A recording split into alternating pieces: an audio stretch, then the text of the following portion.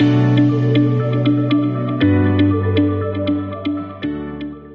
want to show you how you can easily create data entry templates from Business Central into Excel, and then use those templates to easily get data back into Business Central.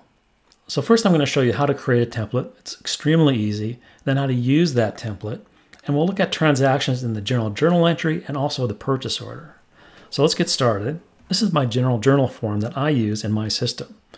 So to make a template, all I do is highlight the first line, copy it, hit Control-C to copy, and then go to Excel and get a brand new spreadsheet and then paste it, Control-V, into Excel.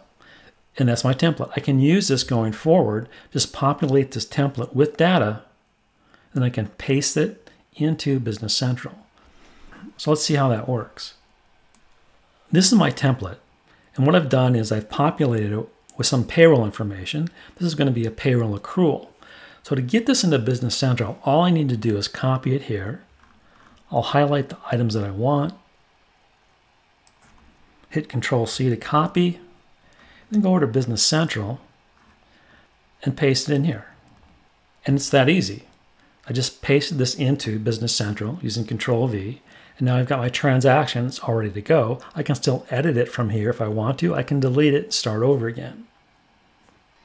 Let's take a look at the same concept with purchase orders. So what I'm going to do here is fill in the header information for the vendor I want to use, and then I'm going to copy and paste the detail information into this screen. But first I'm going to make a template. I'll highlight the first line, copy it, go back to Excel, get a new spreadsheet, and then Control-V to paste the format into Excel. Now for purchase orders, the detail line template is going to be pretty extensive. There's a lot of fields here, but I only need to populate a few of these fields to make a purchase order.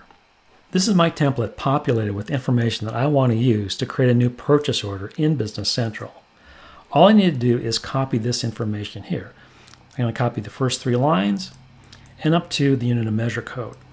So I'm going to Control-C to copy that, then go over to Business Central and paste it into this detail line. And it's that simple.